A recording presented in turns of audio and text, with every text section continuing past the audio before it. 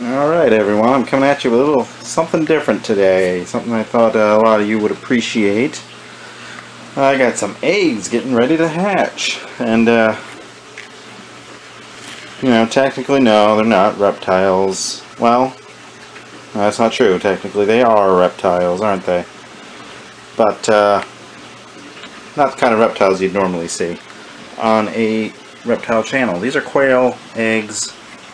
And, they're on day 19, or day 18, tomorrow will be day 19, and they are getting ready to hatch. Now I thought about making a video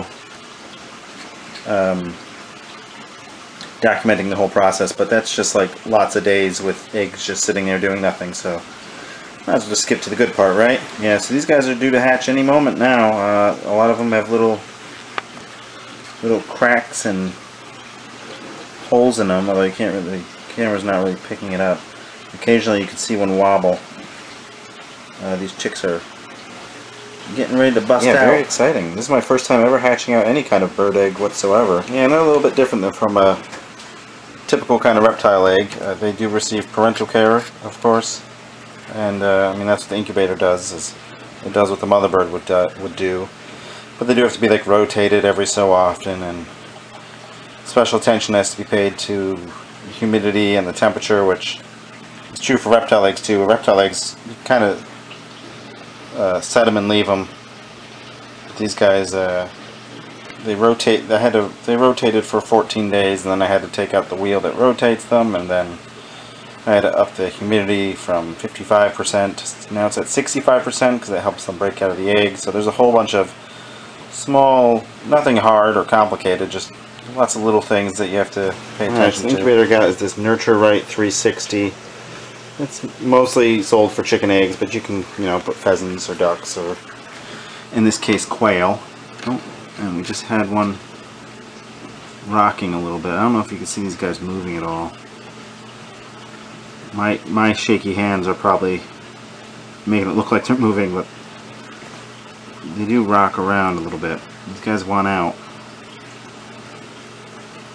But I guess there's not much else to say about them for the time being, but I'm gonna be keeping an eye on them, and I will film them as they hatch. I don't know how many of these guys are going to hatch. I got 22 in there. Some of them might be duds, I don't know, but a lot of them are rocking back and forth, and they got small cracks in them, so I'm pretty optimistic. Oh, that one right in front of us just moved a little bit. And the one next to it. There you go. Alright, well this is what they've been doing for like 2 days now. Just kind of every so often they jiggle and the cracks start to form, and but now they're all going, and I'm hoping by tomorrow morning they'll mostly be hatched. But we will find out, and I'll see you then.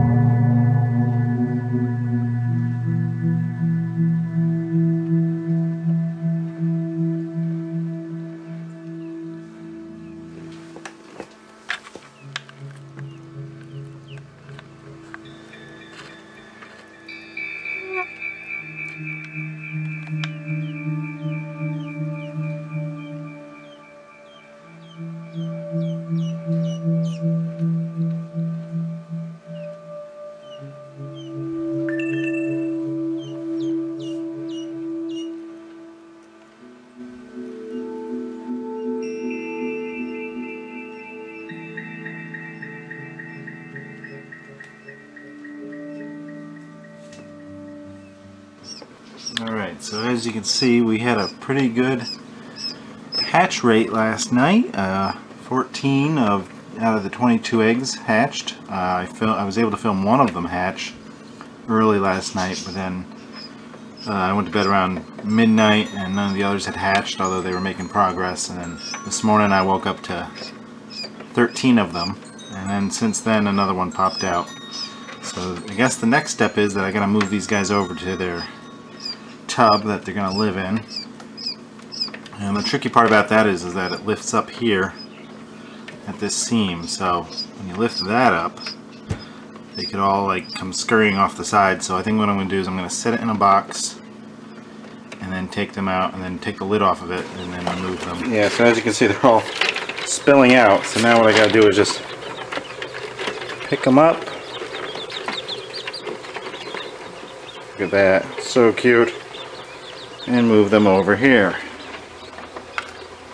Like that.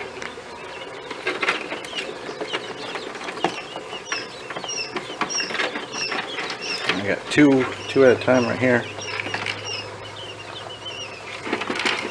3. Ooh, come here. You gotta be so gentle with them. They're so little. 4. Alright, so they survived their first night out of the incubator and seem to be doing well. They're all feeding and eating and taking frequent naps as babies do. And yeah, we got 15 birds total out of the, I can't remember if it was 21 or 22 eggs, but either way, 15 birds total. The rest didn't make it for whatever reason. I don't know, I'll have to look into it. This is my first time hatching them, so those that didn't make it won't go to waste. I got plenty of reptiles to feed. These guys are going strong, and that little yellow one right there, he certainly stands out. He was the last one to hatch. I actually helped him hatch out of the egg, and I think if I hadn't, he probably wouldn't have made it. Those last few eggs, for whatever reason, a couple of them had fully formed chicks in there, some of them were partially developed, and one of them was a complete dud.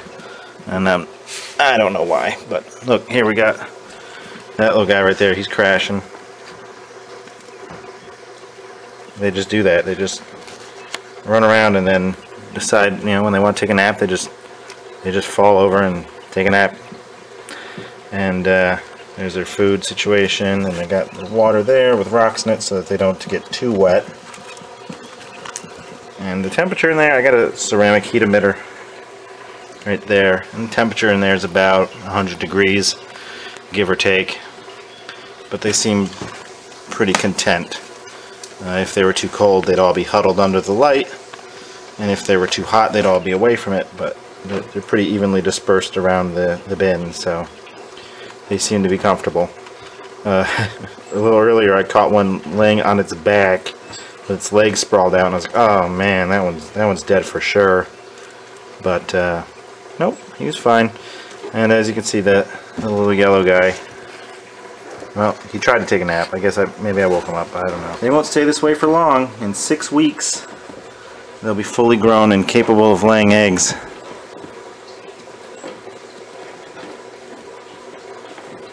So, yeah, I'll enjoy him while I got him. If you guys like this video, let me know, and I'll keep you updated on the quail happenings around here. I can make more videos about this particular clutch and any future clutches I might decide to hatch out. And eventually I'll make a video about the adult quail that I have out in the garage. I know it's a reptile channel, but our interests overlap with other animals, I'm sure. I'm not the only one.